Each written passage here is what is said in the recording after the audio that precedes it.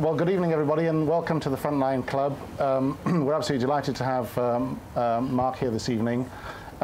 Before I open up the meeting, as it were, I just want to really try and set a little bit of the context. I'm sure you're all aware that these are very challenging times for Afghanistan at the present moment.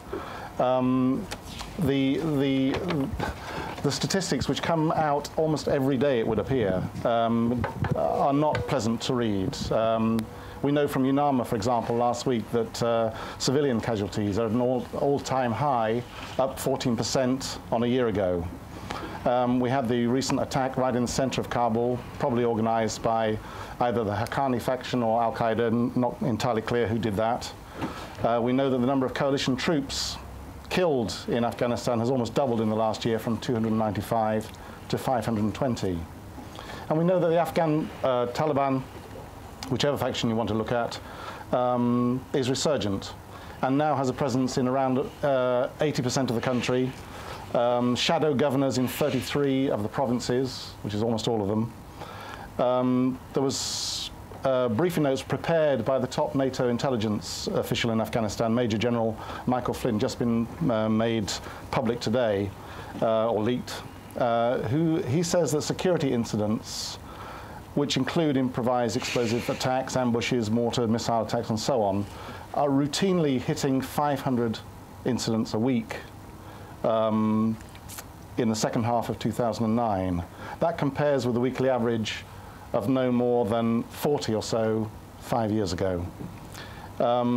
Even in the winter, which is traditionally a much slower season, incidents have not fallen below around about 300 a week, so it's still very dramatic.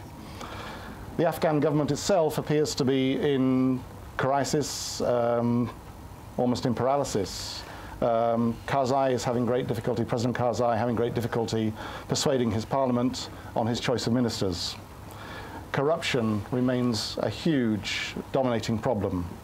The UN Office on Drugs and Crime produced a report last week which basically said that a quarter of the GDP was paid out by Afghan citizens in bribes.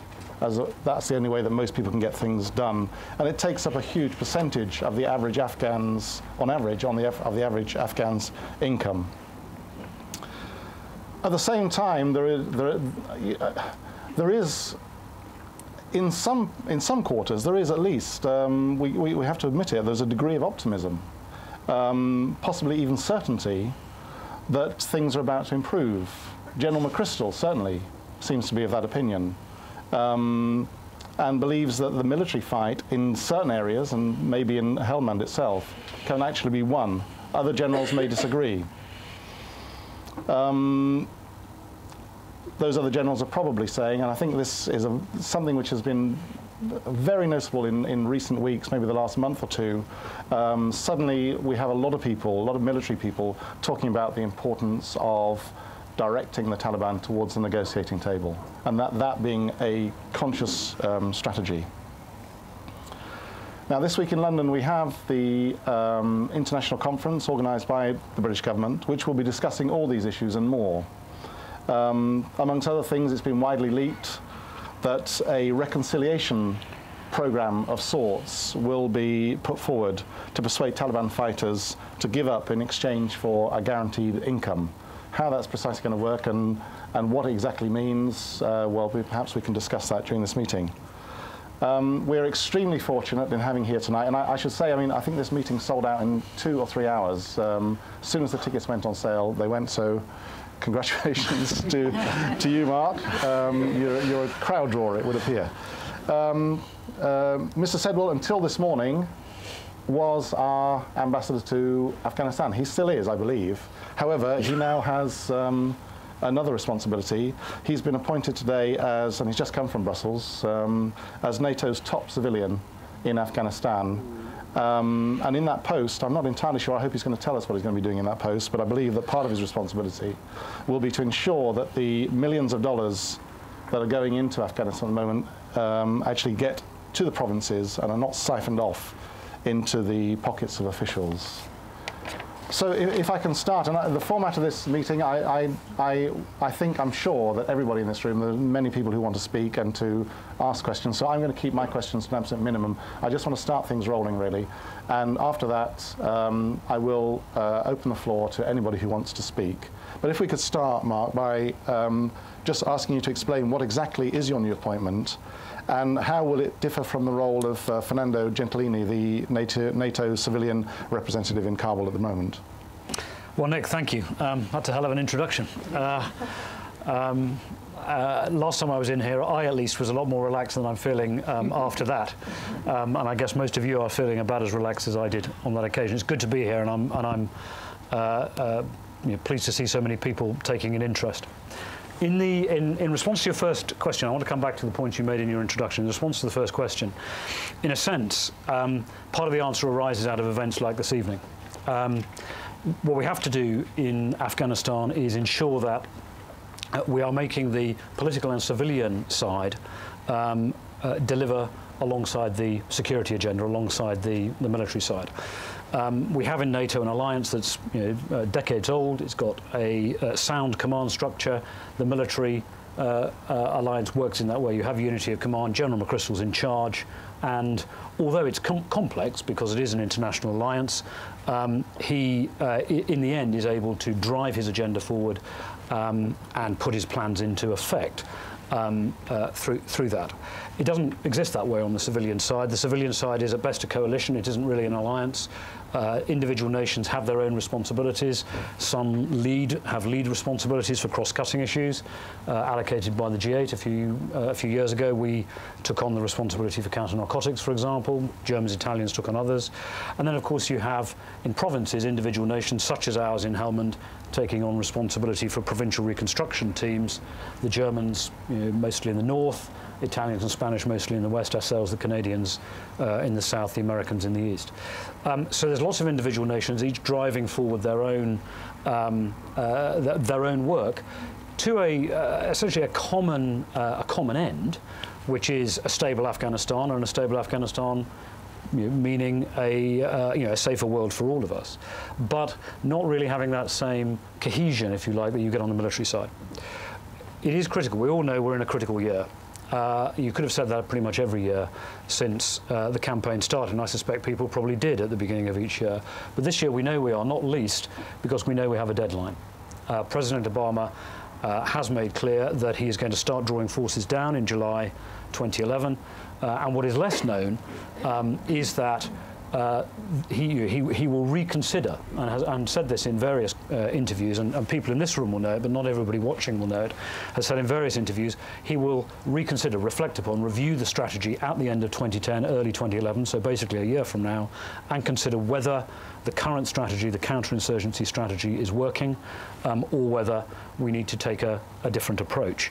And of course, although it is an international coalition, it is very much in the end an American-led effort. And so, therefore, the exam question at the end of 2010, early 2011 will be, is this working? Are we on course? Is this going to succeed?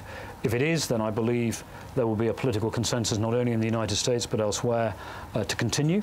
We won't have succeeded by then, but have we turned it around, and have we redressed some of the statistics you were talking about, Nick? But also on governance, on development as well, and I'll just come back to that point in a minute. If not, then I think there will be a fairly radical relook at the whole strategy and whether we need to take a different approach. And people again in this room will know that those alternatives were considered by the US administration as they reviewed the McChrystal report from throughout the autumn. Let me just set a bit of context for the London conference in order to stimulate thoughts and questions. There is no question. If you look across the facts, if you like, security, governance, development, fundamentally security has declined year on year over the last 4 years. Governance has flatlined. Development and the economy has actually done quite well. But if you look at all the data on security, you can essentially pick any series of data: civilian casualties, coalition casualties, the spread of the insurgency. They have spread from the south into the west and north in pockets. They've deepened their grip in the south and east. British casualties, just to take that as an example, went from 30 to 50 to 70 to 100, in effect, over the last 4 years. And one can always come up with explanations for each of those individual data series, saying, well, this is because of this reason, this is because we're trying harder, etc. But there is no question that the security situation has deteriorated year on year over the last 4 years, and 2009 was the toughest year yet. Governance, you mentioned corruption and other difficulties. I think governance is a mixed picture. It has, in my view, sort of pretty much flatlined. Corruption is clearly a very serious problem. Afghanistan is now, in effect, second bottom on the transparency index, although that's a perception index, so one does need to be slightly cautious about that. But there is no question that corruption is a huge problem. People have to pay, as you say, an unacceptable proportion of their income just to get the daily sort of licenses, if you like, out of government, vehicles, etc., driving licenses, whatever it might be, to license a business. And so that goes from that petty corruption of minor officials right the way up to the grand corruption that's linked with organised crime and the drugs trade. The ability of the government to deliver services, particularly in the rural south and east, is weak, and we have not developed that as fast or as effectively as we should. And we have to understand that a lot of the problems in Afghanistan fundamentally arise from a lack of capability. And I don't believe that the international community has in a focused enough way over the past few years, enabled the Afghans to really raise their own government capability.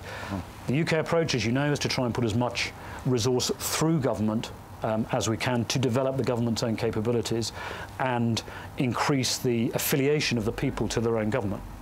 That isn't the case with all other donors. Many others just go for projects that they deliver themselves with their own flag on them, and inevitably, therefore, there are risks around whether those really connect with the needs of the people, but also whether they actually build that affiliation to their own institutions, confidence in their own institutions, and the capability of their own institutions. I hope we'll see that change, but that has clearly been an issue. So I think governance, is mixed, but there are some strong ministries, weak ministries, etc. I'd say overall it's flatlined. The one really bright spot, I think, in Afghanistan has been the economy. The development ministries are well led. We've had a series of pretty good finance ministers. The current one, Minister Zakhawal, who will be here at the London conference, is excellent, and is really beginning to impose a coherent approach on the development and economic agenda across government. Of course, Ashraf Ghani was the first finance minister, and people will be familiar with his very impressive track record and many of the programs that were introduced in his time. But the economy has grown fast over the past few years. Agriculture has picked up, very well-led ministry. Some of the development programs, such as the National Solidarity Programme, grassroots development projects out in the rural villages, are state-of-the-art and are good compared to any other country in the world, really, any other developing country in the world. So I think that's the picture that we face, and that's the context for the London conference. What's the strategy, and what's sort of my new job about?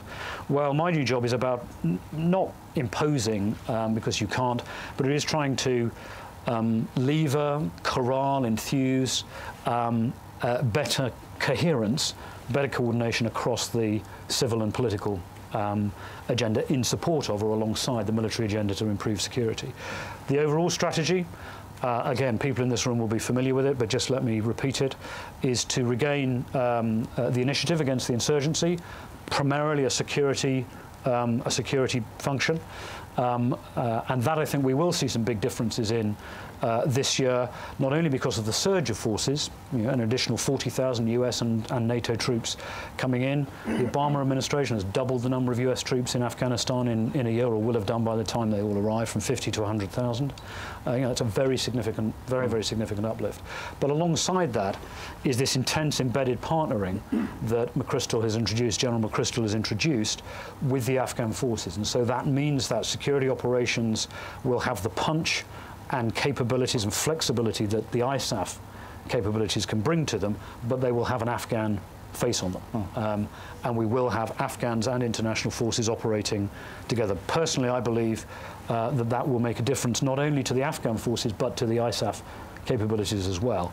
If people are out on patrol, and counterinsurgency, as people in this room will know, is about being out among the population, then Afghans alongside international forces simply understand the environment they're operating in instinctively in a way that no foreigner in any environment possibly can. So I believe, and I know that General McChrystal, much more authoritative on this than me, believes that we can regain the initiative against the insurgency this year, and I think we'll see some big operations to try and do so over the spring and summer. I think the second big area is to strengthen Afghan institutions, military and civil, and that is about both at the national but particularly the provincial and district level in the focus districts to improve Afghan governance, and we've got teams going out to try and help them build up their capabilities, obviously also the Afghan security forces, but enabling the Afghan state to compete directly with the Taliban, the shadow governors you mentioned, compete head-on on security and justice and exploit their advantage in the areas the Taliban can't compete, which is economic development and jobs. And those haven't been effective enough. I believe we can do that. And then thirdly, and this goes to the point you made about reconciliation, addressing those political tensions, those political grievances that fuel the insurgency, whether they're at village, district, tribal, ethnic, and indeed even regional level. And it's always very difficult to tell, but probably about 3/4 of the insurgency, maybe more, is not really hardcore Taliban. In a sense, they're fighting with the Taliban rather than for them, and they're doing so for a wide variety of reasons. Something like that number of insurgents, we believe, fight within 10 or 15 miles of where they were born. In many cases, it's a syndicate insurgency with a lot of local issues driving it.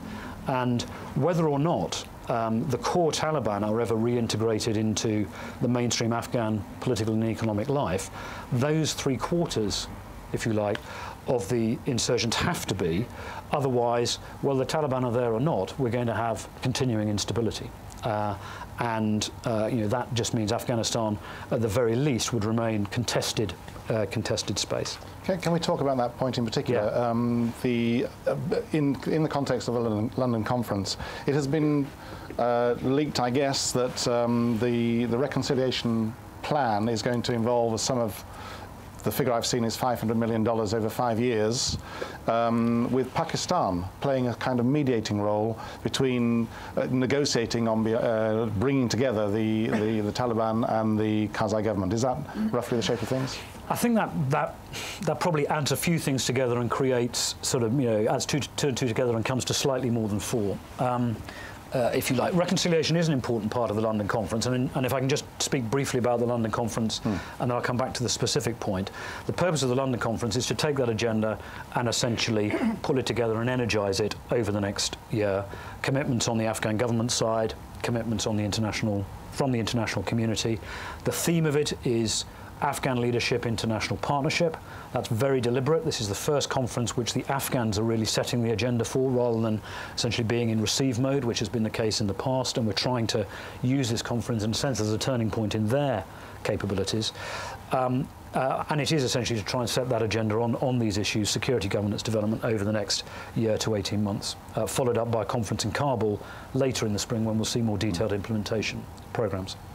On the specific point of reconciliation, I'm not going to preempt the conference by announcing what I think are going to be the specific outcomes. You'll understand that would get me into enormous trouble with political leaders all around the world. And since I now, from today, have 44 political leaders to satisfy, not just one, I'm going to be cautious on that. But there will be some commitments in the communique announced tomorrow about reconciliation, a programme supported by a fund, so an Afghan-led programme with an internationally provided fund. I don't think one should overdo this idea of mediation, whether the Pakistani government will be involved, the Saudi government, other various candidates to mediate, because I don't think we're at that stage, is my own view yet. And whether we ever will be, I don't know. I'm probably personally slightly at the cautious end of this. My own view is that we should really work on that 75%, that 3/4, if you like, of the insurgency first, and try and address all of those issues that underpin a lot of the insurgency before we necessarily need to think about a political arrangement with the core Taliban, but in the end, that's not my decision, or indeed the decision of anybody in the international community. It's a decision for the Afghans, and they'll need to make that judgment. They have their own contacts. There will be various candidates to be mediators, some from the region, some from outside. Those various candidates, I think, need to play this fairly cautiously and allow the Afghans to run with this. Where we've got ahead of the Afghan government in the past, it's gone wrong, as we know. Yes. And we mustn't make that mistake again. Well, do you think that there is reasonable evidence that there are a substantial number or even a faction within the Taliban that is willing to negotiate with the Karzai government? I think it's very difficult to tell, Nick. You see reports, some in the media, one gets occasional hints of intelligence and so on. It's just very, very difficult to tell. And of course, it's also very difficult to tell whether any feelers that are out there are genuine or whether they're simply trying to buy time, lie low, and hope to divert people's attention. And I just simply wouldn't claim to be confident of the answer to that. And I'm very sceptical of those people who say they are. Do you think the Afghan government itself is open to the idea of negotiating with the Taliban? I mean, the Taliban has made it clear publicly on many occasions that they will have nothing to do with Karzai and they want to see him out of the country, etc., etc. But I mean, I think the Afghan government Karzai himself, of course, has said, excuse me, on a couple of occasions, I will give safe passage even to Mullah Omar if he's willing to come and talk. Now, that inevitably has an element of political theatre and rhetoric about it, but it is sincerely meant in that he, I deal with him quite a lot, he fundamentally believes in trying to bring all the Afghans back home. He is genuinely a big tent politician, and would like peace. I mean, he sees it not as reconciliation or as a process. He sees it as he talks of peace, and it's a slightly it's a different perspective to the one that we might see it through from outside. So I think he genuinely would like that if it were available. Whether individual members of the senior leadership of the Taliban, whether the collective leadership of the Taliban think the time is right or are willing to do it, I think is, as I say, it's very difficult to tell. I'm simply not confident of what their intentions are, and I think we have to all be very cautious not to overinterpret the signals we get. Can I just ask you, why is this conference happening now in London? Well, as usual, there's an element of coincidence and good fortune about it. There was a strong feeling after the difficulties of the last year, not only the security issues that we've discussed, but also all of the controversy around the election and everything else, that we needed to re-inject momentum, political momentum, into this, as well as the prospect of military progress. There was a lot of talk around this idea that there could be for the first time, President Karzai's second term, we could have a conference in Kabul, and that would be a visible sign of Afghan leadership, with the international community coming in behind, and everybody supports that idea. It was also clear, however, that given the practical challenges and the difficulties of forming a government, putting together a new programme, and so on, for the second term after the election, that would take several months, and the Kabul conference will probably take place in late spring. We don't know the exact timing yet. And again, there was a general view, I think, that was too late to wait. We couldn't just allow another few months of political drift, so we needed to re-inject some political momentum, and therefore another conference in advance, putting together the international community at this stage of the year was an opportunity, as I say, to re-inject that momentum alongside what we hope will be the security progress that we'll see on the ground. Okay, according to a leaked draft of the conference communique, which appeared in the Daily Telegraph, you may be familiar with that, British soldiers are likely to have a presence in Helmand for the next 5 years. Is that realistic? I guess I could just simply say I never comment on leaked documents. There was a meeting today, which I wasn't at because I was in Brussels, where they were discussing with the key international partners the communique. So the communique has gone through various revisions, and I guess will come in final form, or will come out in final form tomorrow. I haven't seen the latest revision of the communique, but I've said on the record myself, I think we will have troops in combat. In those sort of combat roles for 3 to 5 years, and then we will see them move into hopefully well within that time, we'll see more and more of our troops moving into mentoring and then training roles, gradually, if you like, coming out of the front line and into almost the classroom. I think we'll have troops in Afghanistan, NATO troops in Afghanistan, and that will probably include British troops for 10 to 15 years in. I mean, the British, we sometimes use the shorthand for the British one, BMAT Afghanistan, using the old formula that we used in various places where we've had missions such as Kenya and elsewhere over many decades. And I think we will have a strong NATO presence involved in that over a decade or more. But we very much hope that within 3 to 5 years we won't have British soldiers tramping the fields of Helmand at the kind of risks that they're facing now, or indeed other NATO troops.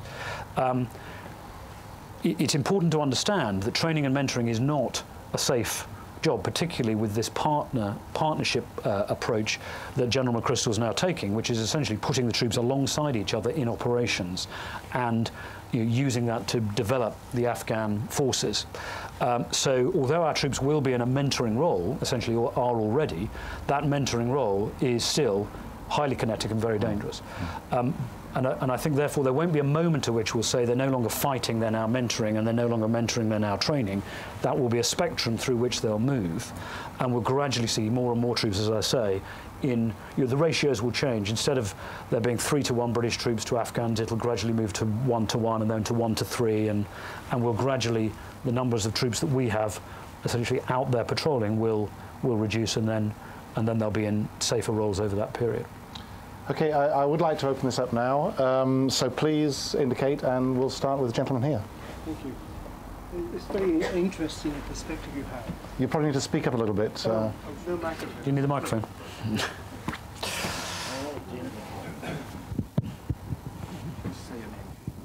Yeah, my name is Michael Story. I'm nobody. The fundamental question, though, is why? Why are we nurturing Afghanistan? I mean, I can understand why the British did it in the 19th century and why the Russians tried to do it a couple of decades ago. But having worked a little in Afghanistan myself, I cannot see strategically why it's important to us. I understand the motivation of going after Al-Qaeda in the early days, but it's turned into a sort of self-serving, self-inflaming end game, as from my perception. And I don't know why strategically is it important to your, did you say 41? 44. 44, your 44 supporters, hopefully. Thank you. Do you want one at a time? Yes, for now. A big question. And I do think it's a critical one to maintaining the cohesion of those 44. I mean, that's why, in a way, it matters, because, or one of the reasons it matters as a question, because what I think, if you look at our public opinion here, but more widely across the alliance as a whole, people very strongly support and recognise the courage and professionalism of our troops, but they aren't sure why they're there, and that, I think, is the reason why public support is weak here and has fallen. So I think it's a question we have to constantly answer. I mean, Afghanistan, for the reasons you say, is not the strategic crossroads in the way that we saw it ourselves when the British Empire and the Russian empires were competing in that part of the world in the first round of the Great Game 150 years ago. But it is in a strategic area, of course, and its influence on Pakistan, its influence potentially on Iran, etc., isn't to be disregarded. So having an Afghanistan that is unstable and is a danger to the region does actually matter to us, I believe, in the UK, probably primarily because of Pakistan, because, of course, in a sense, foreign policy and domestic policy as it relates to Pakistan are essentially one and the same thing because of the very large community here and our historic links to the country, the nuclear arms and all the rest of it. No one would dispute the strategic importance of Pakistan. Afghanistan. The other issue is that Afghanistan has been the field on which regional powers of all kinds, again including ourselves when during the imperial period, have played out their tensions with each other. And one of the reasons that Afghanistan has been unstable for so long is because a range of their neighbours have preferred an unstable Afghanistan to risking an unfriendly one, and one which might fall into what they would see as the opposing camp. And so it matters from that point of view because it is part of a strategic reason, and it could be one of the sparks that could inflame that region. But I think one can step away from the geopolitics in a way, and because in a sense you could make that case around a lot of countries around the world in which we don't have 140,000 foreign troops. And of course we do need to recognise the reason that we went into Afghanistan after 2001 was because of 9/11 and the Al-Qaeda threat. Now you can argue about how well we managed that. Personally, I think one of the reasons I'm upbeat or at least confident about our prospects is because I think at last we brought our ambitions and resources into line, and I don't think they have been before, but we have essentially by increasing one and focusing the other. But essentially, we're there now because we're there. We're there because we went in with the intention to stabilise Afghanistan, and we haven't achieved that goal yet. Now, my view is that we do owe the Afghans themselves. There is a debt of honour to the Afghans themselves. We promised them that we would help them stabilise their country, and they wouldn't be abandoned again as they feel they were after the jihad, as they see it, against the Soviet Union. And if we walk away from them, then they will feel betrayed, and I think they would be justified in doing so. I think there is also another reason. One's always got to be careful about domino theories, but there is an element of truth in them, that the next vulnerable government, the next vulnerable state we spoke to and said, we'll stand beside you in resisting this threat, wouldn't believe us.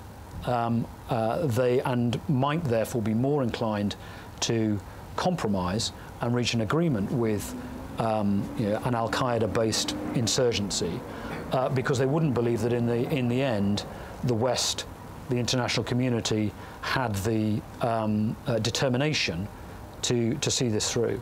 So I think you can argue about whether Afghanistan, I mean, to put it in its absolute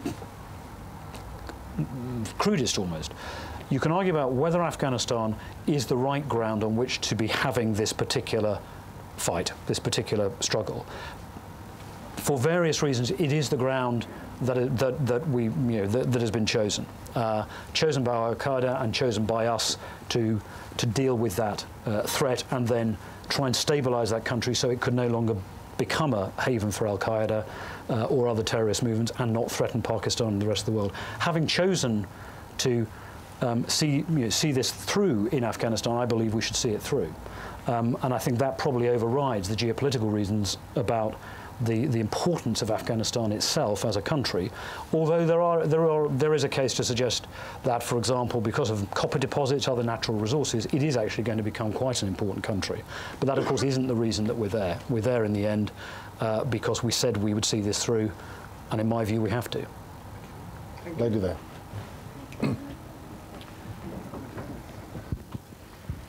Michelle Rogers, former Kabul resident. I've got Hi, two Michelle. questions. Hi, Mark. Two questions. Yep, sure. Tied in with economy and security.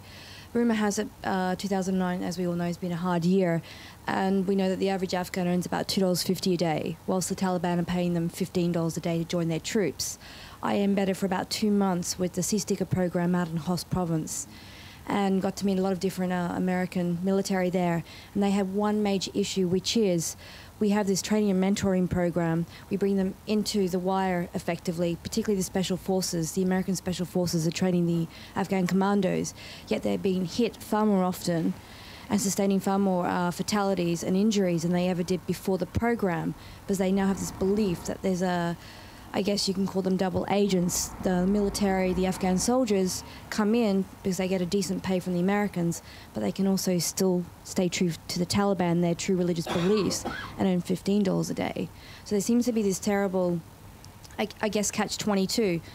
I work for the Taliban, get paid $15. Then I work for the American army, and also the Brits are doing Sea Sticker, and earn good money, get trained well.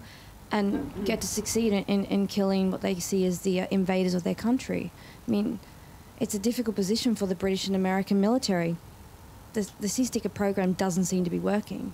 So, sorry, can I just ask, what is your question? The question is, why are we entering the Sea Sticker program when it doesn't seem to be working? There's an increase of fatalities and injuries within the armed forces since the program started. It's not always in the press, but it's definitely happening. Do you want to come back on that briefly? Sure. I mean, having not embedded in Khos, so you know, I'm cautious of getting into this because you probably know more about the subject, this particular subject, than I do.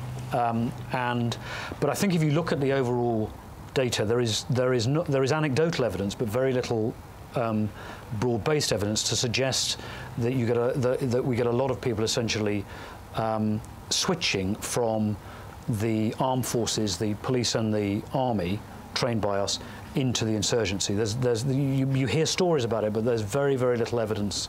There's very little evidence of it, and that's partly because, and it's one of the problems, that they don't. The representation of the southern Pashtuns in the armed forces is very low. Now that is a problem because exactly that is a problem because, of course, you need armed forces that reflect the ethnic balance of the country, and you know, there are issues of affiliation and loyalty there. But equally, it doesn't. You get the flip side of the point you're making. I mean, actually, the Sea Sticker program, I think again, has not achieved everything it should have done. It's now been reconfigured into the NTMA, NATO training mission, Afghanistan. So it's got a broader remit, will include the police, includes the police more effectively now than the army. And I think if you look at the training, the army has progressed reasonably well over the past few years. The police haven't really progressed because they haven't had the resources put into them. And recruitment and so on hasn't been disciplined.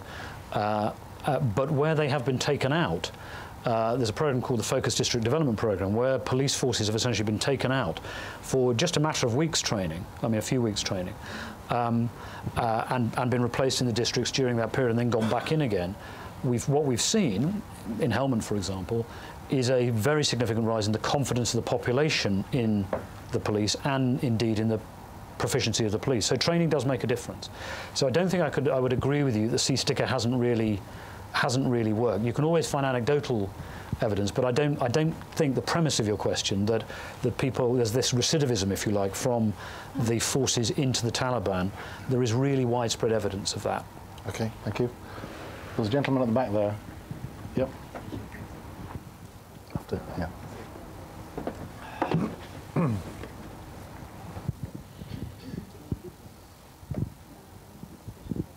Thank you very much, Nicholas Meller. One of the challenges that you mentioned in your introduction was really the coordination of aid. And today we had a conference of the civil society, and one of the biggest concerns there was with the acceleration of the military effort, there'll be even more greater pressure to use to blur the distinction between development and what the military are doing, which would potentially undermine a lot of the goodwill that a lot of the development has created so far, and there was major concern amongst civil society about that. How would you reassure civil society, and how would you help to improve the coordination of aid? Let me do the second half of that first. I mean, on the second half of the question, I should say that although I'll have a role in that in my new task with ISAF and NATO, of course, in the end, we're all operating under a UN mandate in Afghanistan, and the leadership of the international community really sits with the UN. So I don't want to overestimate my own importance, although I'm sure I'll find an excuse to do so at some stage. The real issue, of course, is about the coordination of aid by the Afghan government, and that has also improved, but I think that's something on which we need to work very closely over the next year.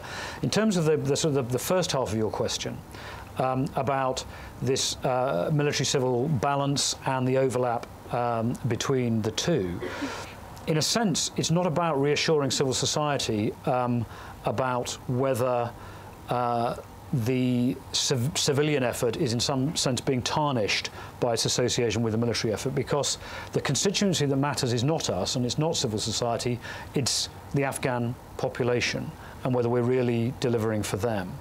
And I think we have to look at Afghanistan. one can oversimplify and one can overcomplicate, but broadly speaking, there are really two zones in Afghanistan. The south and east, the priority is stabilising those. They're facing a serious conflict. They're facing deteriorating security. There isn't still massive support for the Taliban. Even in those areas, it's probably about a quarter, nothing much more than that, less than 10% countrywide. But in those areas, the priority is stabilisation, and therefore the civilian effort, the development effort, the civil effect, if you like, needs to focus on that, delivering the immediate benefits that people need to see from their government to actually believe they have a government that is worth supporting. And that, as I was saying earlier, means competing head-on with the insurgency and the shadow governments that Nick was talking about in terms of security and justice, being as quick, fairer, as clean as the motorcycle courts that the Taliban set up in justice. And I think meshing together traditional justice and traditional village shuras that deal with disputes into the formal justice system is a huge challenge for us, but a really important one, and we mustn't try and impose a Western system of justice on that society. Security is obvious. And then jobs and development, and those may be jobs in very simple development projects of the kind that I mentioned earlier, the National Solidarity Programme. If you look at the north and west of the country, although there are still security issues there and pockets of insurgency, if we can get the whole country to the stage that those are in, while the insurgency won't be over, we will have succeeded. Because we'll no longer have an insurgency that threatens the fundamental integrity of the Afghan state, which is what we're facing right now. If we have Kunduzes and places like that all over the country, they will be very unpleasant to be in. They'll be very threatening. There'll be terrorist incidents. But in the end, the integrity of the Afghan state will be assured. And in the north and west, therefore, we're dealing, in a sense, with Afghanistan as a poor country rather than a conflict-ridden country. Now, that's an oversimplification, but you'll get the distinction I'm drawing. And there, I think we can see more classic development aid that is designed to address poverty and all of the social issues that go with poverty that in a sense are common to many poor countries at the same stage of development as Afghanistan. But in the south and east, the priority, in my view, over the next 18 months or so is stabilisation, because we can't deal with poverty until we've reduced the conflict. And I think all of us, military and civil, need to share that agenda and see ourselves as partners rather than worrying about one side or the other having a particular profile. And of course, one can turn the question around and think about the military criticism of the civilians as well. I think we've got to do that in partnership, particularly in the south and east. Gentleman here, and there's a lady here, and there's a lady there afterwards. Michael Griffin, interested observer. I know you never like to comment on leaked documents, but the publication in the New York Times today of Carl Eikenberry's comments, cautionary notes to Mrs. Clinton about the proposed surge which will take place this year will certainly have rung a few bells. Does that, my first question is, does that indicate a very, very deep level of resistance within the US bureaucracy, particularly the State Department, if you like, to the proposed surge? The second question is, among his comments is he notes the fact that there is a lack of leadership among the 44 countries in their civilian efforts, and he proposes that America becomes the lead player in that area. Do you think you're going to have a sufficiently large budget from these 44 member states to actually make a lot of difference, or are you going to end up a little bit like Tony Blair in Jerusalem? Let's hope not. I can't decide whether to be flattered or not by the comparison. I must admit, I've never put myself in his league or indeed in any sphere. I mean, on the first point, I haven't seen the New York Times story, so I'm sort of commenting. I'm familiar with essentially some of the background, but I'm not familiar with the exact story. But I'm assuming this was something that Carl Eikenberry sent in during the autumn, when there was this intense debate within the administration about which way to go. I mean, the fact is there was an intense debate within the administration. Quite a lot of it played out, semi-publicly in Washington, as often is the case. Although I have to say I think this administration has been a lot more disciplined than, for example, its immediate predecessor. Probably its two immediate predecessors about that. But there was an intense debate about, was this the right strategy? Was the surge the right thing to do? Was pressing on with essentially what General McChrystal's approach is, which is his innovation is not, in a sense, to have come up with a new approach. It's to have said, we're really going to do counterinsurgency the way the Petraeus manual, the way that it's been done elsewhere. We're really going to do it properly for the first time, rather than compromising it or pursuing a more kinetic form of military approach, as have been done in the past. So in a sense, it's really meaning it's the intensification of that. There was a real, very live debate in Washington as to whether that was the right thing to do, whether they should put in more forces, whether they should go for what was seen as an alternative, essentially characterised as a counter-terrorism strategy. In other words, a much lighter touch with attacks or punitive attacks if terrorist facilities grew up. And they worked all that through. And I think Carl Eikenberry, I know I see him all the time, played an active role in that debate, and it was absolutely right for him as ambassador to be going in and saying, right, we need to think about the alternatives, and we need to consider, is a surge in forces the right thing to do, and is the timing of that surge the right thing to do? Absolutely the right, absolutely his job as ambassador. And if I were, if we were doing the same thing in this country, I would be sending in similar kinds of cables, saying, okay, that's the military recommendation. Here are the alternatives. Let's just essentially test that recommendation to destruction. And I think Carl did that. Second question.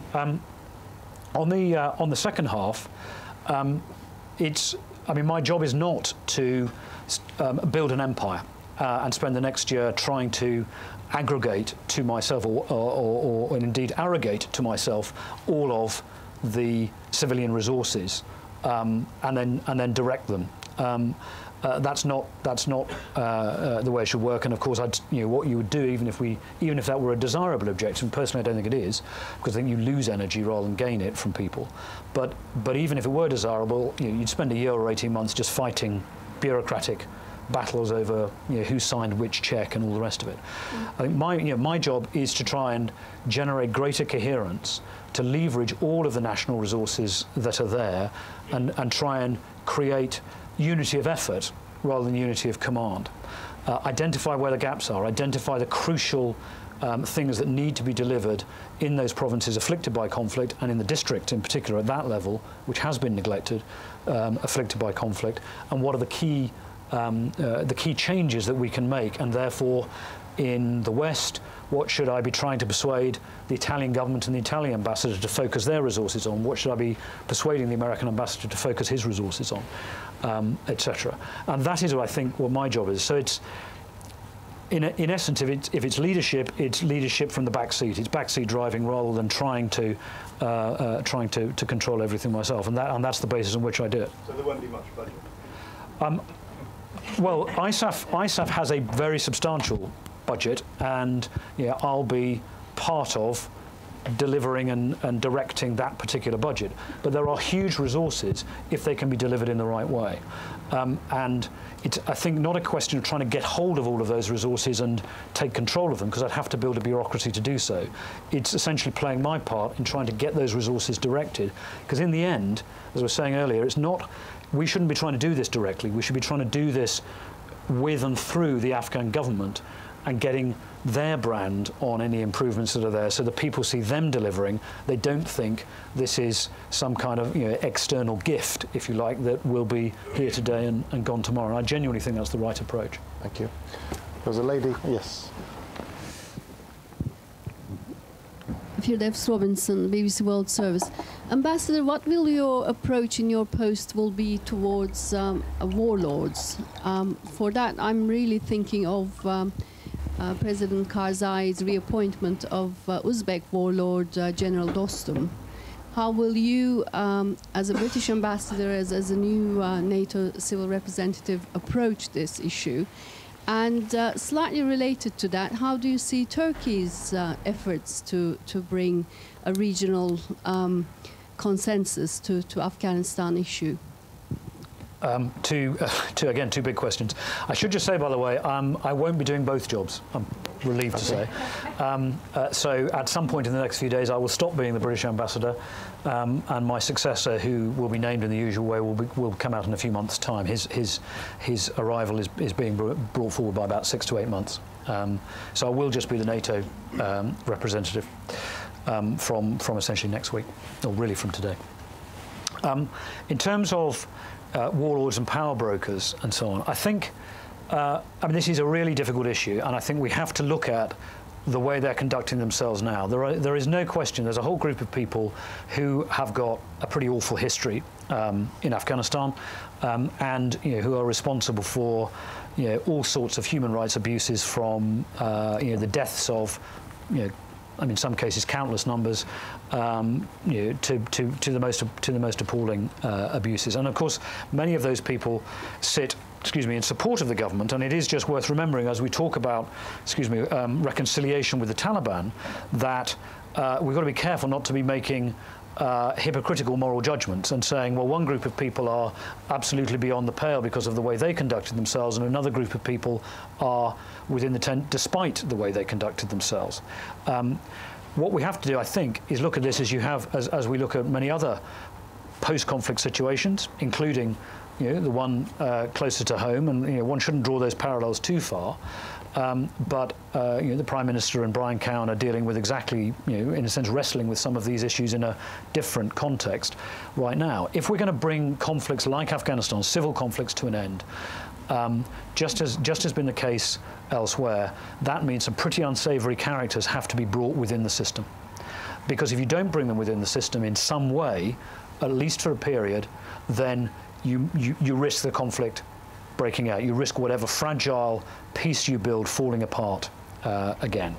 And so there are characters within the system who, either informally or formally, within the government or outside it, who have got a terrible list of human rights abuses to their name. I'm afraid that is one of the hard choices I believe we have to make in a place like Afghanistan, as has been made elsewhere. Now, future conduct has to be different. If there is an agreement to draw a line under the past, then there have to be clear understandings about future conduct, and that applies to corruption as much as it applies to illegal violence and illegal armed groups.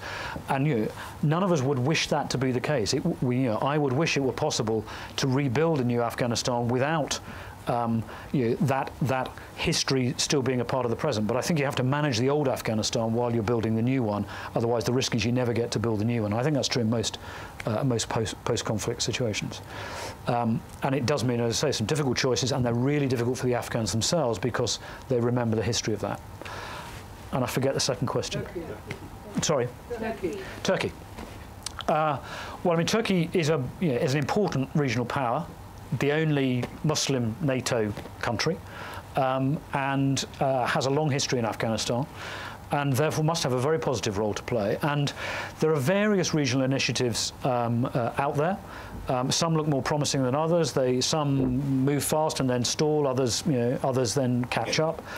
And frankly, any initiative, in our view, that helps to bring together all of the key nations in that part of the world, gets them talking to each other, gets them to start to address some of their shared challenges, and indeed potentially their shared opportunities, which is something we tend to forget about, but they do exist, in our view is well worth supporting. That doesn't mean a particular architecture is the right one.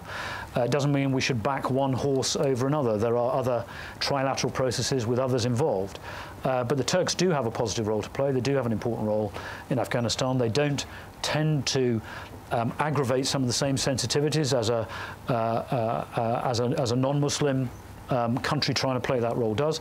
Equally, of course, there are sensitivities because they have their own national interests, and they have some difficult relationships with countries of that region. So they have quite a difficult course to navigate. But from the perspective, I think, of NATO as a whole, speaking with my sort of new job in mind, but also with my old job in mind from the UK, we're very much behind the Turkish efforts to move that kind of process forward.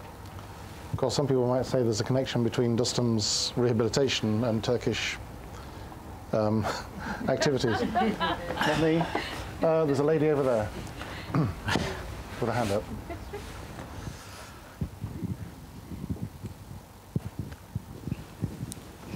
Ambassador, good evening. My name is Fatima Ayub, and I work with an organization called the Open Society Institute.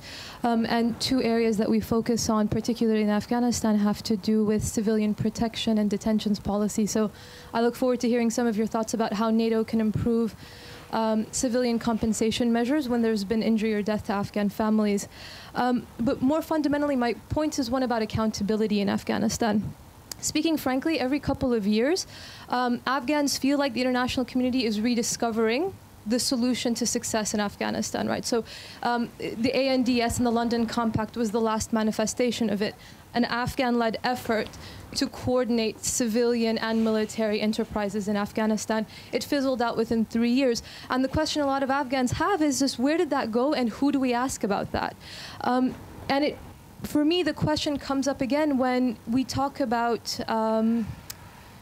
the future of Afghanistan and trying to work with Afghan partners. And I agree with you completely that the Afghan government has to clean up its own act and that they should be at the forefront eventually of the security initiative as well. But I find it very hard to accept when you have efforts like community defense initiatives, for example, which are managed by U.S. Special Forces and which deal with setting up effectively militias to fight against insurgents in rural communities, or something like now that we have the Reintegration Trust Fund, which actually has now $1 billion in it, according to latest figures. And my question is that these may be good ideas, they may or may not work, but more often than not, they don't work, and we're not the ones who have to live with the consequences of that. It's really Afghans and Afghan communities. So who do we hold accountable when these things don't quite go right? So I'd appreciate your thoughts on that.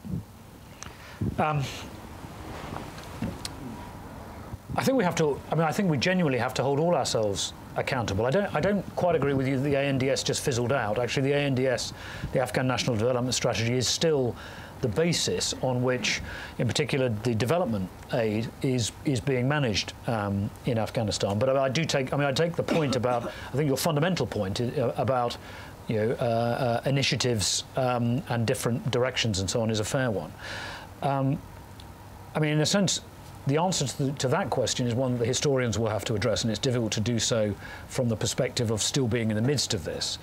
My own sort of instinct on that is that fundamentally our ambitions and our resources were out of line. We had grandiose and sometimes skewed ambitions, and we didn't resource them properly. And therefore, inevitably, we were going to be disappointed. And of course, a lot of those resources ended up in the wrong places, as for the reasons we've discussed already. I genuinely think by focusing more now and by increasing our resources, I think they are pretty much now aligned, and that's why I think we have the opportunity now to get this right. In terms of accountability, and in terms of various issues, I won't pick up every point you raised because there isn't time, and other people may wish to bring up community defence and so on. I'm very happy to answer questions about that. But in terms of these various initiatives, one of the things that I know that Qaeda, the UN Special Representative, gets frustrated about is at international conferences in the past and international meetings, each foreign minister comes up with his favourite idea for what the solution to Afghanistan is, or what the project is to, that is going to make a difference. And he gets very frustrated when he says to them, so somebody says, we need to develop the civil service. Yes, absolutely, we need to develop the civil service. You need a sort of civil C sticker, if you like, to go back to an earlier question. There is a civil service institute that's turning out its first graduates this year, and yet there is a tendency of countries to wish to put their brand on something new. And I know Kai gets very frustrated by that, and he's right to do so. I think the only answer in the end can be that we have to empower, genuinely empower, the Afghan government themselves. And by empower, I don't just mean allow them to take the lead and set the programs, but actually provide them with the capabilities to do so. It is simply no good saying, we're going to chuck you in at the deep end with this enormous burden, and expect you to get on with it and blame you when it goes wrong, because that isn't fair accountability. So we have to equip them with the means to do so. I think we're seeing some very capable ministers now who are genuinely leading this development effort, and I hope one of the things we'll get out of London is a commitment to build on the Afghan agenda and support the Afghan agenda rather than coming up with the latest bright idea of the moment ourselves. And then in terms of accountability, the issue for me is in a sense what's behind your question, which is the issue should not be between the commitments or accountability between the government of Afghanistan and the international community, but between the government of Afghanistan with the international community behind it and the people of Afghanistan, holding them genuinely accountable, and indeed us genuinely accountable for what's delivered. And that, I think, we just have to look at the effects on the ground. Gentleman here. And you.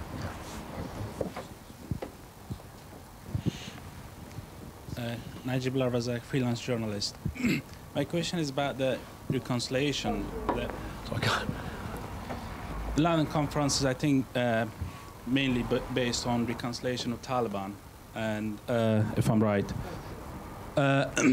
I mean, this reconciliation had been tried by the Soviet Union, and which they had a bigger program compared to NATO's one, and also it was tried, still, going on by Kazakh government, and heading by Azrat Sebratullah Mujadidi, the Speaker of the Upper House, and some of the groups that, when I was there, reconciled more than 10 times. They were given money, they just went back and came and went back and came. Is that not paying money to reconcile? Is that not corruption in itself? And is it not like throwing good money after bad? And the second question is, I mean, you tried everything, the international community tried everything. Is that not the time to get Taliban's leadership or insurgents' leadership to come and talk instead of waiting and trying other stuff, before getting tired, and you will do that probably in 2 years' time anyway. Thanks. Thank you. I mean, just on the very first point you made, the London conference is not just about reconciliation. It's one of the elements that we hope will be featured, but there's a whole range of issues. We are looking for commitments on the growth and development of the Afghan National Security Forces, both targets and, as a big part of that, gradually going through this transition, this transfer of security responsibility to the Afghan security forces, district by district, province by province, over the next few years. Commitment that President Karzai made in an inauguration speech. Development and government's commitments, particularly on corruption, as Nick was mentioning earlier, and indeed some commitments on improving the regional security and stability and the international framework as well. So it is broad-based as well as covering the reintegration reconciliation issue. But you're right to point to some of the flaws in the way that reintegration reconciliation has been done in the past. President Karzai was asked about this in his BBC interview with John Simpson the other day, and his answer was it wasn't properly resourced in the past, and that's the reason it didn't work. Now, I think that's a fair point, although I think it's more complicated than that for the reasons you point out. And what we have to do is make sure that any programs that are designed to bring back in, as he calls them, disaffected compatriots, don't contain within them those risks that you point to of recidivism, of people just rotating around.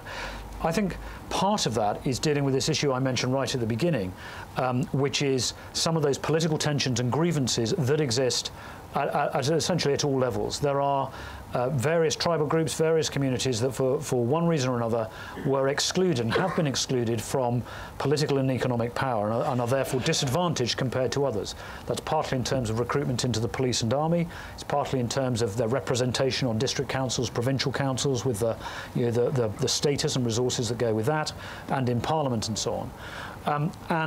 There are a whole range of issues that follow from that, and inevitably those groups are the ones from which the insurgency draws more of its recruits. And that's for the same reason that disaffected groups in any society drift out of the mainstream, and some people drift into violence. In Afghanistan, if they drift into violence, of course, it has sharper effects because of the availability of a network to essentially to leverage, to multiply that violence. So I think it isn't just a question of a reconciliation program. My own take on this is that if reintegration and reconciliation works, an awful lot of it will be invisible to us. An awful lot of these young men will just be quietly reintegrated into their own communities by their own elders, their tribal and village elders, by their own communities without anybody noticing. They will simply quietly put down their weapons and go back to normal life. And that'll be partly because we're providing the development and employment opportunities for them to do so, and making those conditional upon communities saying, right, your sons mustn't fight for the Taliban.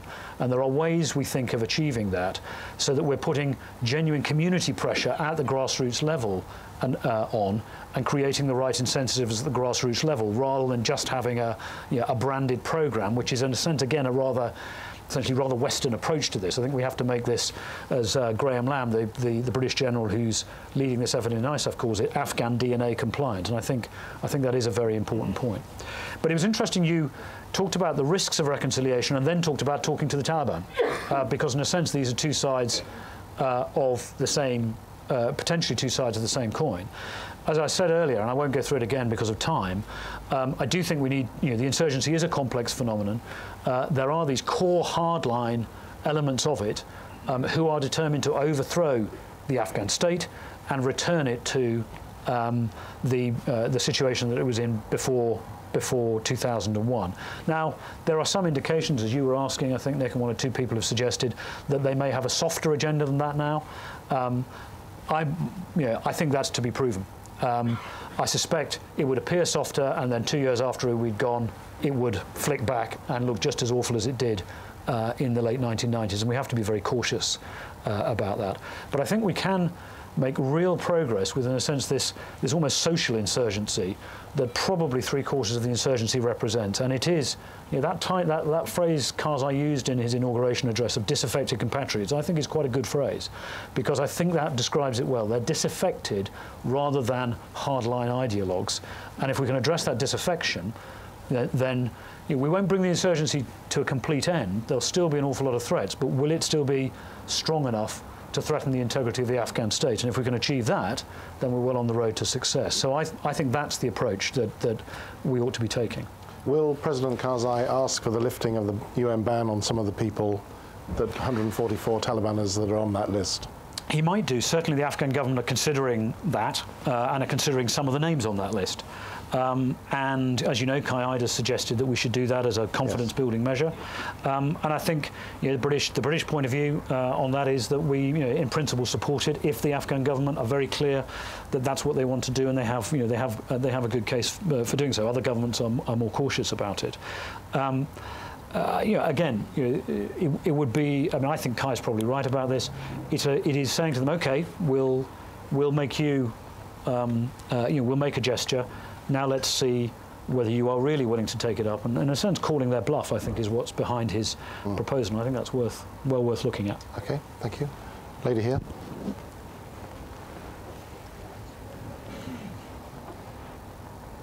Hi, my name's Sandra Kaduri. I worked at the embassy in Afghanistan for 2 years, and last year I also investigated electoral fraud for the Election Complaints Commission. So it just was a question, is there going to be a new UK approach to the government and to dealing with President Karzai, who still seems to be in denial that there was any electoral fraud last year, who's still appointing ministers to the cabinet who have been accused of corruption, who hasn't really prosecuted drug traffickers to the highest echelons? And what can the UK do more to I don't see the possibility of change in the future. And was there perhaps going to be a way to dilute the powers of the president, reopen the constitution? We're just a bit depressed about looking forward when there seems to be no vision. A lot of moral fuzziness, really, about what's right and what's wrong in that country. The Taliban policy also seems a little bit worrying in that, the guy who blows up 20 Afghan police yesterday is the same guy who you may want to forgive tomorrow and give $200 to reintegrate. Where's the clarity in all this? Conflict of this kind, civil conflict, often lacks clarity. And of course, if you look very closer to home at bringing the peace process in Northern Ireland, and again, one shouldn't overdo the parallels, but it's an instructive lesson. We did precisely that. People responsible for atrocities within these islands and an organisation that didn't really threaten to overthrow the entire state, we decided we had to make some difficult choices, and I think the same applies in most post-conflict situations. If we're ever to get to the post-conflict and not just have the conflict carry on. As you say, the people who have been responsible for these attacks, there are people, as we were asked in an earlier question, who were responsible for worse human rights abuses, many more thousands of deaths during the Civil War, and they are now part of the system. That's probably just inevitable. So I think clarity, if you're looking for clarity, Afghanistan is probably not the brief to be working on, because it is complex and it's difficult. If it was clear, we'd have solved it by now. In terms of your question about the government and the capabilities and so on, I think it's wait and see. Now, that doesn't mean we're just passive wait and see, but we did get from President Karzai some clear political commitment in his inauguration speech to tackle many of the issues you talk about. He made further commitments on corruption at an anti-corruption conference which he convened. We'll see more tomorrow. As I said, and indeed the NATO Secretary General said today when we were asked this question, we expect those commitments to be honoured, and the support of the international community is conditional on those being honoured. The cabinet, well, the cabinets are always mixed. I did pull the leg of one of our ministers and said to him, "Are you absolutely going to tell me that every British cabinet that you've known has had complete stars in every job?" And he just burst out laughing, and we changed the subject. Now, there are, I'm not going to give a character reference to every single member of the Afghan cabinet, but I think if you look at the core ministries that really matter, interior, defence, finance, agriculture, etc., there are some very strong ministers in there, and those are probably the best set of ministers that we've had. I don't think, you can get into the question of constitutional reform and whether there should be a different system. My view is actually that's probably a secondary issue and would be a distraction at the moment. Having strong ministers who are willing to work as a team and deliver the government agenda, we should actually see some improvements. And what, again, we've tended to do in the past is, because the only place where decisions have been able to be made is the presidency itself, then President Karzai has been completely overburdened with decisions that almost no government machine should be remitting to the centre, let alone one that's as immature as Afghanistan's. And therefore, by having more powerful and more capable ministries, I think we address some of those issues that you're talking about. But you're absolutely right to point to the risks. This conference, the conference in Kabul, the actual delivery on the ground, a more conditional approach to international support, but a conditional approach that also offers the opportunity for more aid to go to the Afghan government to build their capabilities, feels to me like the right kind of package. But yeah, we do expect those commitments to be honoured. Gentleman in the middle there. Then go on. And then you. Thank you. Taji Mustafa from Hizb ut-Tahrir, an organisation which has a presence in Afghanistan. And in advance of your London conference, we're actually launching a report tomorrow on Afghanistan. If anybody's interested, I've got some copies with me. Since 2001, as has been pointed out several times in this conversation so far, corruption, drug production, instability are up. The idea that those who have presided over the last 8 years, NATO, the US, UK government, who have lost moral authority and credibility, the idea that they are in any position to chart a way forward would be laughable if this were not such a serious issue. They are not. And I think high time that's recognized, and the colonial powers left Afghanistan, left the region, and let people in the region decide their own political destiny, rather than recycling old solutions, as we've heard so far today, and trying to impose from the outside. Thank you. Do you want to come back on that, Mark? Or? Yeah, just briefly on that. I won't. It's obvious I'm not going to agree with the point that you've made. We're there under a UN mandate, and we're there with the clear support and indeed at the request of the government of Afghanistan and the people of Afghanistan. And we can and should be critical about what we've achieved so far and what's gone wrong. And I think I've tried to be pretty frank about that this evening, and I hope we are learning the lessons of it. And I know that General McChrystal has looked very carefully on the security side. We're determined to do the same on the civilian side. The problem is, you can say that we should or should not be the actors there, but the fact is that we are, and we don't have the option of saying, well, if we want to get to the solution that we all want, which is a stable Afghanistan, then we wouldn't be starting from here. The fact is we are starting from here, and all of us have a responsibility both to redress the mistakes of the past and try and do our best for the future. But it is very clear that the people of Afghanistan both want and need our support at the moment, the majority of them. If you look at the recent BBC, ABC poll, that is absolutely clear. So we are there with their consent, and it is not any kind of imposition on them. And as I said at the beginning, one of the points of the London conference, but our approach more generally, is to try and build Afghan leadership so that we are responding to the agenda the Afghans themselves are setting and supporting it, rather than seeking to impose our own solutions from outside. That means partnership, it means coaching, it means building their capabilities, because that state was essentially wiped out after the civil war and the Taliban period. It isn't simply a clear question of that kind, but we have a responsibility, I think, to see it through, and I think that's what the Afghan people want us to do. Thank you. Gordon.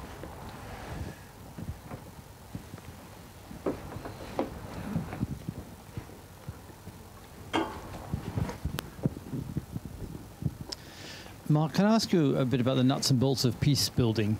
You talked about development and employment as drivers of stabilization. In order to get to that point, you've got to be able to hold territory or get territory, then hold it, and then protect it. And there's been some discussion about how that protection should be carried out, whether or not there should be armed militias and so on.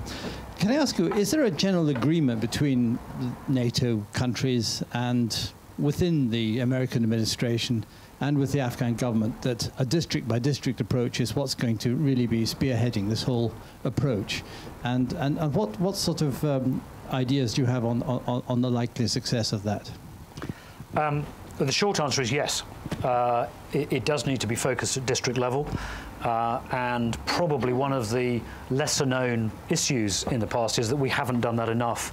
We've had provincial reconstruction teams operating at the provincial level, and there hasn't been enough focus at the district level. And Lindy Cameron, who's the head of the Helmand PRT, who's now been there for about 6 months, has made this a big focus of what she's trying to do with the British-led PRT in Helmand, to really put more of our, not only resources in the terms of programs, but more resources in terms of the talent and expertise down to the district level, so that we are delivering there, because that's where the people really interact with their government. In a country like Afghanistan, the stage of development it's at, central government is really a series of people on television or on the radio, more likely, and posters. They don't really interact with them, but they do interact with their district governor, their district councils, and so on. And that is a big part of both the security and the governance development programs over the next year, and I hope to make it a bigger part of the civilian side, the governance and development programs.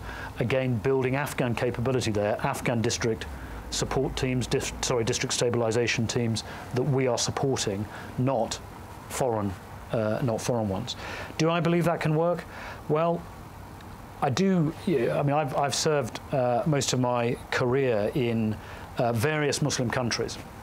The last two, Afghanistan and Pakistan, and I mean, one of the things where, in a sense, I almost agree with the previous question, is that we've got to be very cautious about imposing Western solutions and seeing these countries through a Western perspective. Now, that doesn't mean we should, go so far as to say that complete relativism or that we don't have a view, but we do have to, I think, operate with the grain of the country. And with the grain of the society in which we're working. And one of the features of Afghanistan is that government really only really meets the people at that local and district level. As I said, the insurgency is largely local. Most insurgents are fighting very close to where they were born and live and their families live. And therefore, I think that approach, will it succeed? Well, I think any approach that doesn't do that probably won't succeed. So this is the right one to pursue. I believe it's got a good chance of success. What about arming the militias? Should I do very briefly militias? Yeah. The militias question, because I know others have asked about that. I can't remember. Somebody characterised this as all being special forces and so on. There are a range of models which have tended to be bracketed under community defence, Afghan public protection programs. They've all got a different set of labels, and actually, the devil really is in the detail here. Are they armed militias that end up being predatory and oppressing their own, the populations they're there to protect, or are they actually part of essentially a genuine community defence, led and organised by the community, drawn from the community, and thus responsive to the community's needs?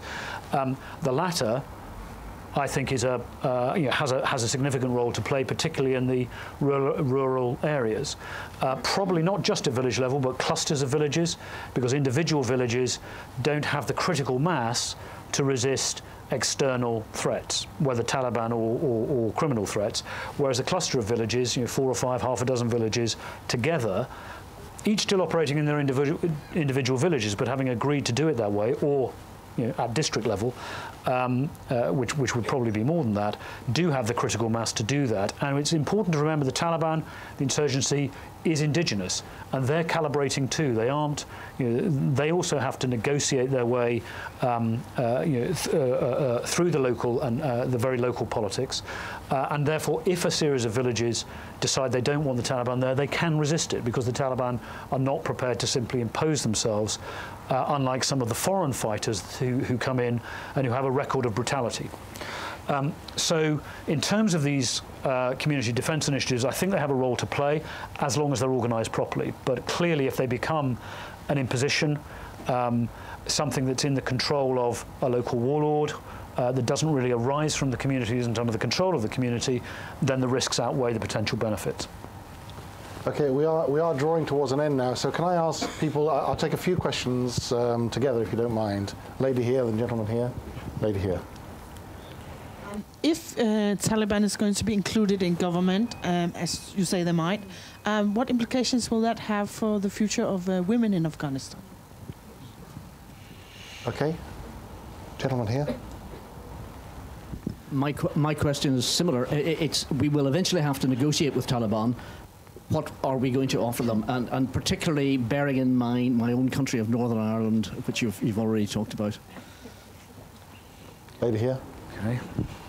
Thank you. You opened up by saying that development is up in the context of security and corruption. Horrendous.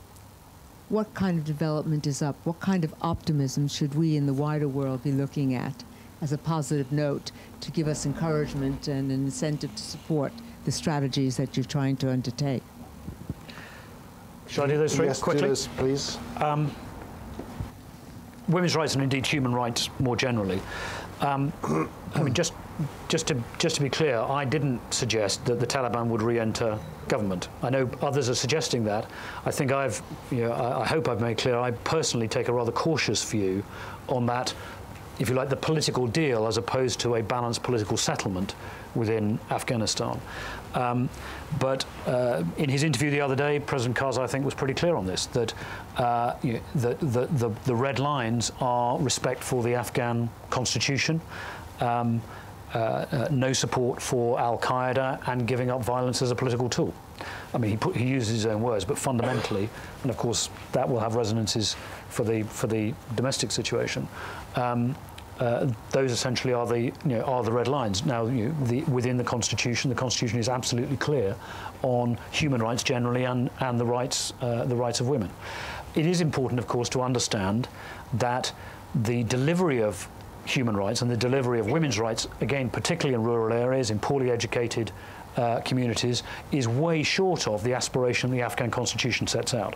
And that isn't only true in the south and the conflict areas, it's true right the way through the country. And of course, one of the issues in which I and others were engaged earlier this year were various pieces of legislation going through the Afghan parliament which looked as though they were going to be retrograde for women's rights. So women's rights is going to be a big issue within Afghanistan for a long time to come, the actual delivery of women's rights, even if on the assumption that the Constitution, the constitutional provision remains firm, because there is a gap between delivery and if you like, that constitutional guarantee. The right way to deal with that is the way that we deal with it in many other societies that are developing, where across Africa, many other countries, women live at disadvantage or under oppression, and that is through development, education, gradual improvement in prosperity, and that is the way I think we'll gradually improve this in Afghanistan. So we shouldn't just see women's rights as an issue between the Taliban and the mainstream. It is an issue within the mainstream as well, and it's important that we don't forget it. In terms of the economic question, hopefully that in a sense touches your question as well. Sorry, what was? What are you prepared to offer Taliban? You're going to have to negotiate with Taliban. What are you offering them? Well, we aren't offering them anything. In the end, it's for the Afghan government to offer them. And essentially what they're offering them is a route back into legitimate political and economic life. Listen, at the moment, on conditions. At the conference at the moment, it's money. That seems crazy. Well, it's not. That's a reintegration program to essentially address this question someone else was asking about, which is to bring fighters out of the fight and get them into jobs and so on. It's not just money. Nobody is really talking about just handing over checks to individual fighters or individual commanders, although there may be an element of that on a temporary basis, just to get a ceasefire and get people out of the fight. But in the end, the money has to go to getting these guys jobs, getting them educated, and getting them back into the mainstream, which takes us back to essentially the development and stabilisation agenda. And most of the money that is likely to be committed to reintegration and reconciliation would actually go through those mechanisms, things like the National Solidarity Programme, which is a development programme. So in your answer, what is the offer? Well, as I say, it's for the Afghan government. Said connected with Northern Ireland. Had you offered money to the IRA, it wouldn't have got far. Well, as I said, we shouldn't drive the. Sorry, we mustn't have a. We shouldn't drive the parallels too far. I mean, the difference being that people don't have jobs and so on. That's part of the reason that people are in the insurgency. But the offer is essentially a route back into the political and economic mainstream, into legitimate life, where they can go back to their families, they can farm, they can have a job, and they're not outside. It's not. The kind of political compromise that the first question of that set was asking about. And of course, in the long term, it is that international forces, once there is no longer an insurgency to address, will reduce and step back into a training and supporting role, not a combat role. And of course, that means we would no longer be out there fighting within the villages, which of course neither us nor the people of that area want. But that's not part of a deal. That's the prospect for a peaceful Afghanistan that's out there. In terms of the economic development, I mean, economic growth, for example, has been very strong. Now, it's double digit. It was double digit in 2009. I can't remember the exact number. It's been 6 to 8% generally. Sorry? Why? Well, partly because of aid, partly because the private sector has picked up, partly because there's been agricultural development, and some of that's good harvests, and there'll be good years and bad years, but just economic growth gradually has picked up, and we get very focused, particularly in the UK, on Helmand and the south, because that's where our forces are, and of course that's where the news organisations focus their attention. For those of you who ever go to Afghanistan, it is well worth travelling to Herat or Mazar-e-Sharif and parts of the north, where you don't have HESCO barriers absolutely everywhere. You don't have guards on every building. And Mazar-e-Sharif, for example, is a Central Asian city, like many others, where you see economic activity going ahead. And that's essentially the opportunity that the South and East can aspire to, if the conflict ends, if they're stabilised, which again, in a sense, goes to the previous question. But I mean, as you know, these are very overquoted statistics, but it's worth just registering the number of children in school, in primary school, including the number of girls in primary school, access to healthcare. All of those numbers have headed in the right direction, and quite radically in the right direction over the past few years. So I think there has been genuine progress. Regionally, though, mostly in the north. Variable, but I mean, every area is up, but obviously it's variable, and of course this goes back to this distinction between stabilisation and development. You can't really address Afghanistan as a poor country until we've addressed Afghanistan as a conflict-ridden country, and that's got to be our task for the next year or 18 months. that's probably a good point at which to finish. I think that is the point to finish. I think you should show your appreciation to Mark, who's done a fantastic job.